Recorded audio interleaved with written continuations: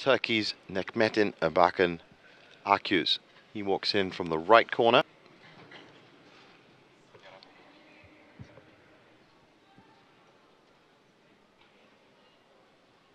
No surprise that he'd turn.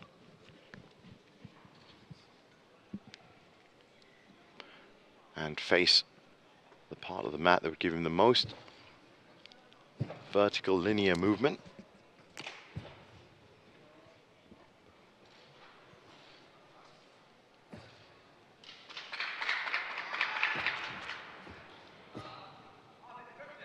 There's that cross step.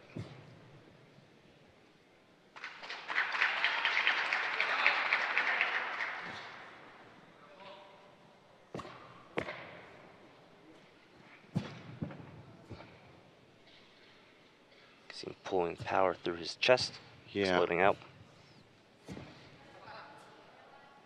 Well, I think I'm beginning to see exactly the essence of the style, whereas the likes of Long Fist would require momentum and power to power you through across the mat. And of course, on the other end, you've got the Xingyiquan, which is, slow and rhythmic. This almost sits in the middle of both. There is a lot of strength and power needed in the legs, but on top of that, you have that explosion of force.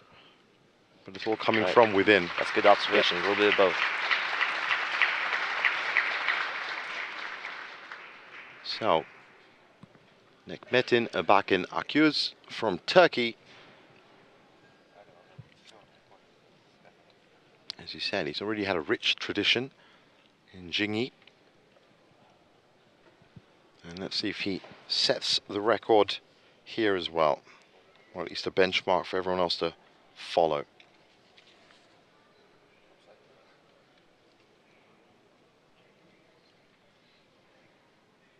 I notice on the start list still to come is Jae Young Lee from Korea.